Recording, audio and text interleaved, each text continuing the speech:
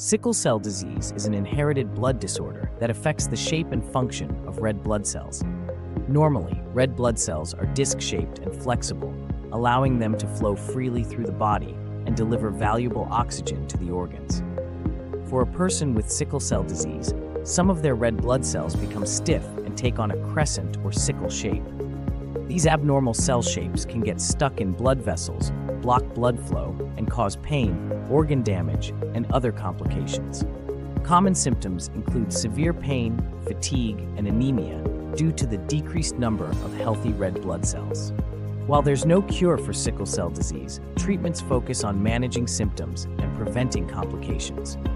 People with sickle cell disease can live happy and fulfilling lives with proper care and support.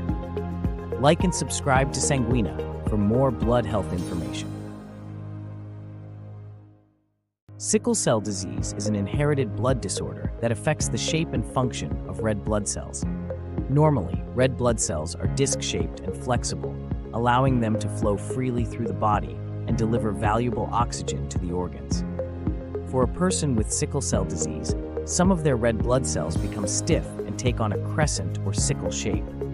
These abnormal cell shapes can get stuck in blood vessels, block blood flow, and cause pain, organ damage, and other complications. Common symptoms include severe pain, fatigue, and anemia due to the decreased number of healthy red blood cells. While there's no cure for sickle cell disease, treatments focus on managing symptoms and preventing complications. People with sickle cell disease can live happy and fulfilling lives with proper care and support. Like and subscribe to Sanguina for more blood health information.